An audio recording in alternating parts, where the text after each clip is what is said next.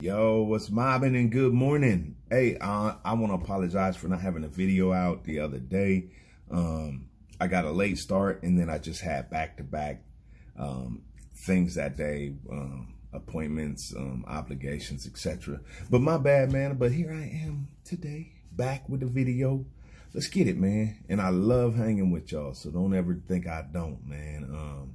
This has been a blessing to be able to do this. And I've learned a great deal and challenged myself a great deal. But let's get into it real quick. September 16th devotion, 2 Timothy chapter 2, verse 15.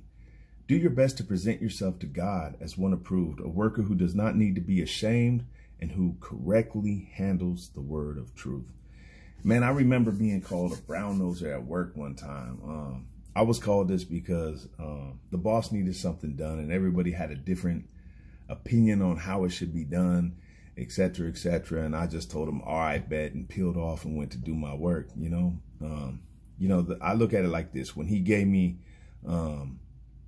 my job description and told me what it was, what amount of money I would be paid, and I agreed to it, I understood my assignment right then and there, and it was never about brown nosing. It was about me doing what he hired me to do. And standing up to the agreement that I had and following through with my responsibilities, man. And I view my relationship with God the same way. If I say I believe in God and I believe the word is true and correct, and I say I'm filled with the Spirit and all these other things, then what sense does it make for me to rebel every time my flesh wants me to do something worldly? I don't work to please the world. I work to please God. And just like I don't work to please my coworkers, you know what I'm saying? I work to please the person who hired me, the one whom I made the agreement with. I have no pledge to my coworkers. I have no pledge to this world.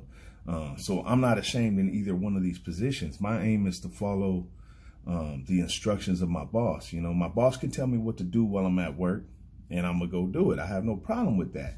My aim is to follow the instruction of God as well in my total life, you know what I'm saying? And he can tell me what to do with my life.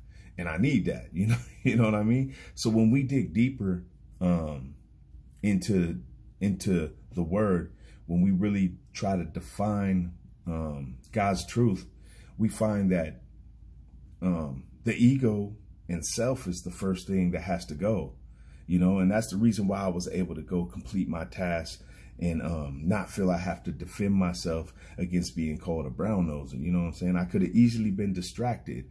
And so the situation at work is like, is a distraction.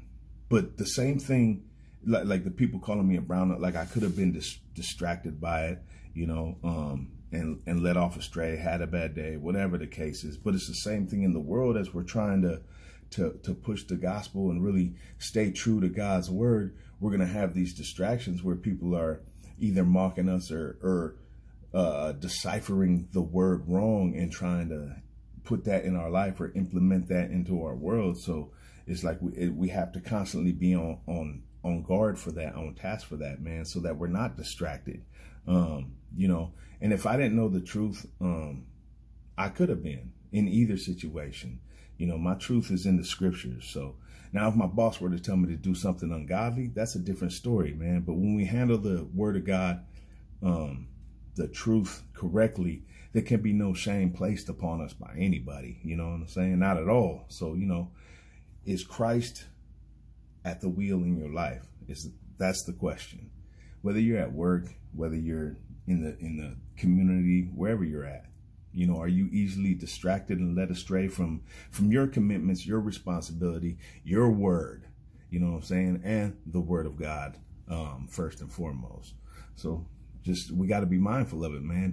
The distractions are going to come, but we need to remain in the truth and be unashamed of what it is that we're supposed to do within the word, man. Get out there and get it. Love y'all. God bless you. Salutations. I'm gone.